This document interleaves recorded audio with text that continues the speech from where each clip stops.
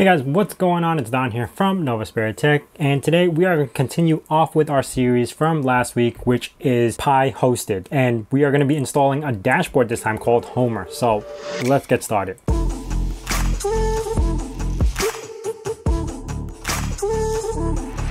Now, in case you guys missed my last video, I actually got a new playlist for this new series, and the first episode is just basically building the base of it, installing the operating system, getting SSH working, installing Docker, Portainer, and also a web SSH client itself. Now, today we are going to be installing a dashboard called Homer, just so we could have everything in one place, so it's easier to click and it looks pretty.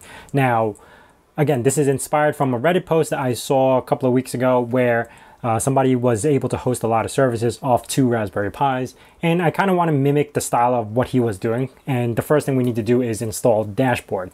To jump into it now, again, this is from our last video. If you've seen it, I only got one container operating right now, and I've also installed a URL for the app templates. And going through the app templates itself, if you guys haven't already since the last video, there's a ton of things you could install in here. Especially like if you look through this, you'll see like, I don't know, Jellyfin, you could just click and install. If you wanted to install Plex, you could just click and install that. Pi-hole, a ton of things just right off the bat. But I'm going to go through each one and go through all the setups and settings. This way you know what you're installing and how to configure it. Now, again, we are going to be jumping into getting Homer. So I'm just going to click on that. Actually, if I was to click on the app template itself, let me go back. Dashboard, app template, and let me see. If I go click on Homer like this. Oh no, it just jumps into it. I thought there was more settings on the right hand side. But all right, from here, we have, this is basically it. If I was to just deploy the container, it'll be all set. But to show you advanced options, the main container uses 8080 as a port. Now 8080 is a very common port. That's why they actually have you host change that 8902. Second thing you want to know is the container uses www/assets as the folder. So inside its little container, it uses /www/assets, and that's where it retains all the information. But outside of the container, which is our host, where do we want to store that? Now, this is a default installation of Homer, so it will actually just default to Portainer, files, app data, config, all this other stuff. You could always change this to whatever you want. Now, just remember, you got to mimic the configurations to this one as well, but just without the assets. Now, I'll leave it as default, but realistically, you could put it anywhere you want. You could even put it in your home folder. You could put it anywhere. So for now, I am going to leave this as default. I'm not going to change anything over, and just remember the port 8902. So I'm going to deploy this container. This is actually going to download all the information, grab everything, and install it and set it up to the way we have everything hooked up over here. So now we have their second container working. Now, to do this, we could actually just jump into the Homer. Now, our IP address is 192.168.112, and Homer was 8902. So now we have this really cool dashboard. This is a default page, so we're going to have to change this around to make it look like the way we want to. But ultimately, this is how it would look like. You do have system theme, which I was just on. This one is the light mode, and then the dark mode. So it depends on how you want to switch this over. I might just want to keep it in the dark mode because it looks so cool like this. But to change this around, there's no way here to actually like right click and do settings. You will have to configure using the config YML file. Now to do this, we're gonna jump into our shell. And remember I need HTTPS. And this is shell in a box, and this goes pointed right to our server. And we're going to need to configure everything. Now, remember the locations that we had everything before, which was /portainer/ whatever, and all this other stuff. That's where we have to go. So I'm going to go to cd/portainer files app data config. I'm hitting tab to autocomplete. Now, the only thing we have installed here is Homer, so it's going to automatically default to Homer. And we have an assets folder. So inside here, we have all our information. Now, to get custom icons working, like the GitHub icon and this icon, you could download and load in your own icons into this folder. So if I was to ls icons, you're gonna see a few icons in here. Any, maskable, Safari pinned, stuff like that. If I go to LS Tools, these are 2 sample pictures that we have in here as well. They're all PNG files. Now, we're not going to be worried about this right now. We're just going to jump into the configuration file so we know what we're doing. Now, we're going to sudo nano config. And the annoying part of this whole Docker thing or Portainer or any of this is that we require root access to actually configure these files. So now we're going to jump into the configuration files and we're going to span through all the list of stuff here. Can I make this bigger, or is this good enough for you guys? Let me know in the future video, because I'm just using shell in a box and this is the default font. I don't know if I could. Oh, I actually can. Look, I could increase the browser to 150 and it makes everything bigger. Never mind. So let's start off with the top. Homepage configuration. The title is called Dashboard Demo or Demo Dashboard. Let me see if I could do this. Hold on. Boom. And Portainer local. Oop, wrong one. Homer. And now we got the Homer. And this one could be... Oh, if I set it like that, it loses that configuration as well. Okay. You know what? I'll just leave it like this for now. Title is called Dashboard Demo. Or Demo Dashboard. And I am going to change this over to Raspberry Pi server, and the subtitle, which is this thing up on top, let's change this to Pi hosted.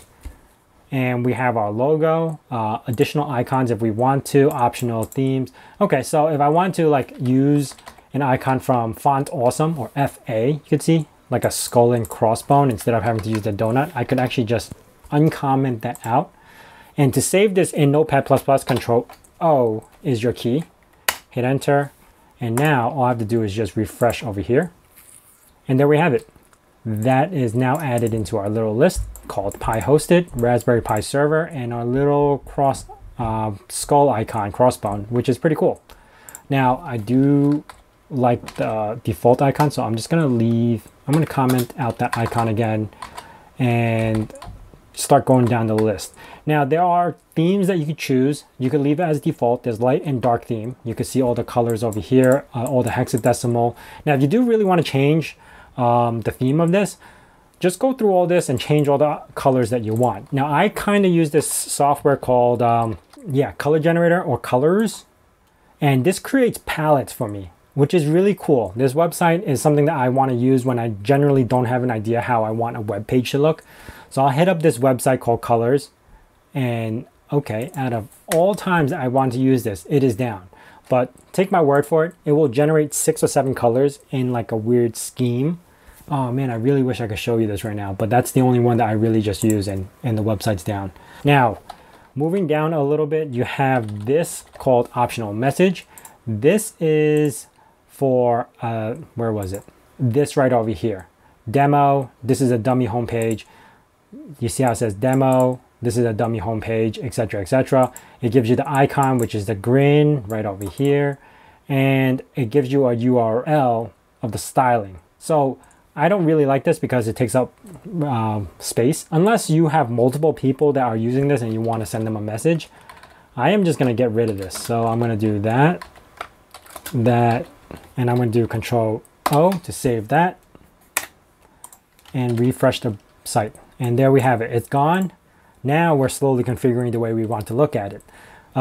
Next up, we have links. And this is for, what is this? Oh, this is over here. You have these 3 links and you could add and change them. Now, if you don't want any of these things, you could just comment them out or you could add to it. So this gives you like a good template to work off of. I'm going to leave that alone because that's not really bothering me yet. And I might add some buttons to that in a little bit. But mainly what we are interested is in service. Now services gives you the application, the name of the application, and also the taglines and everything, and you want to add everything to this. Now keep in mind this is also a YAML file, YAML file. So much like Python, spacing is key. So you need to know that there's 2 spaces here, 1 space here, and that's how you have to keep everything. So 2 space, 1 space, 2 space, like that. So this is like not tab, these are all spaces. And if you want to add to this, you would have to create more or follow their spacing method so everything works together. Now we're just gonna continue off applications, and instead of calling this an awesome app and it just gives us a logo, remember we had sample 1 and sample 2 icons, these are the 2 icons. We could also change to whatever we want. So instead of having to use logo, we could use icon and adjust the name to everything we want. So first, I'm gonna do this as shell in a box. That's the first thing we've installed on the Raspberry Pi, and I want to be able to just click on it and get to it. So shell in a box. I don't have a logo picture yet, so I'm just going to leave it as default. Subtitle, I am going to call this web SSH. The tagline, which says app, and that's this little thing right here. Technically this is an app. Whoops. Technically this is an app, so I am going to leave that. And the URL is going to be https 192.168.105.112.4200.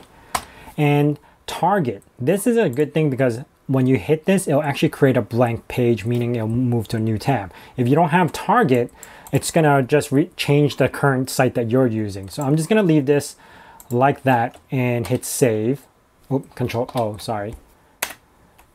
And refresh that. So now it says shell in a box. Now if I click on it, it will actually open this new prompt, and now I have my shell. Now moving along, we are going to start adding more and more to this list as we build more software into it. And to download icons, realistically, all you really need to know is the PNG. You need to get the PNG. So if I want to do dash icon, because that looks really good for a shell icon, right? Something like this. I will look for PNG. And where is a good one? Probably this one looks pretty good. Yeah. Let's see if this is a PNG.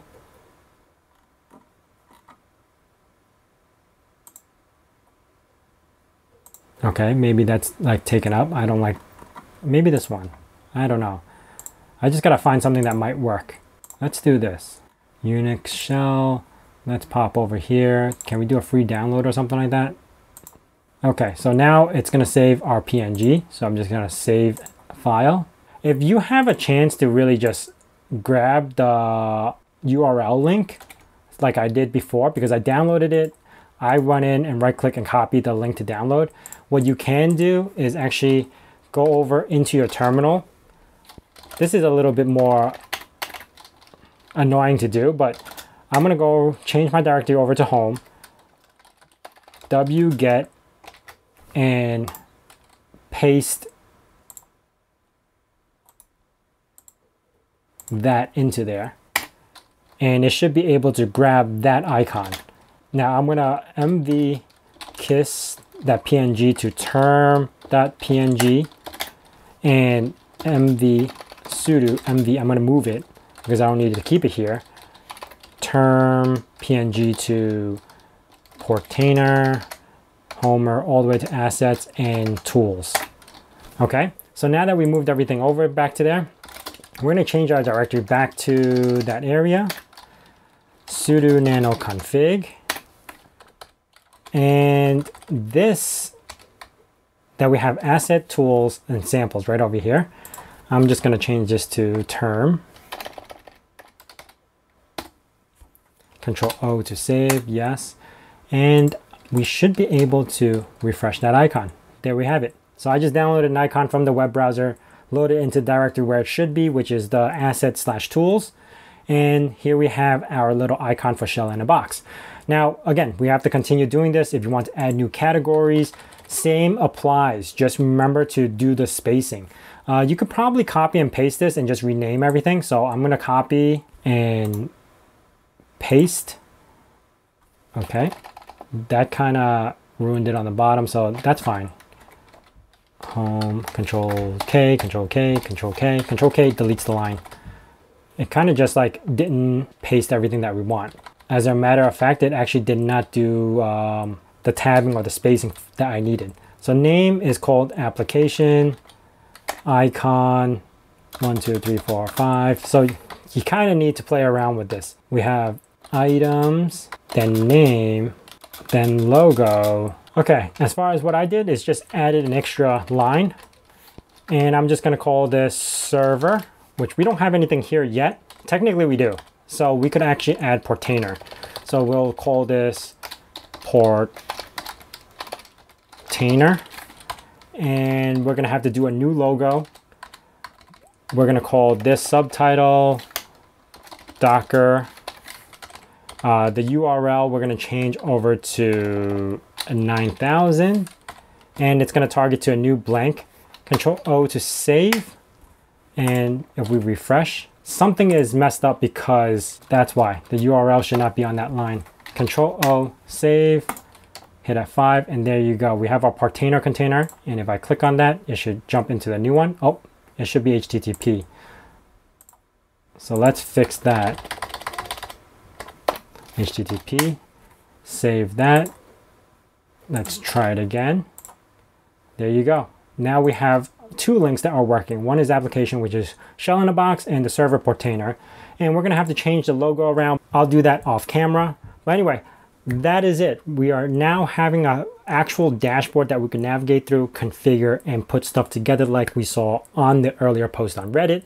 And we're going to continue now adding services to this and fill this entire page up. Now, if you have any questions about this or if I missed something, let me know down in the comments below. If you guys have any particular server software you do want to see on this, let me know down in the comments below as well. Anyway, if you guys are new to this channel, consider subscribing and also hitting that bell notification icon so you know when the next video is going to be out.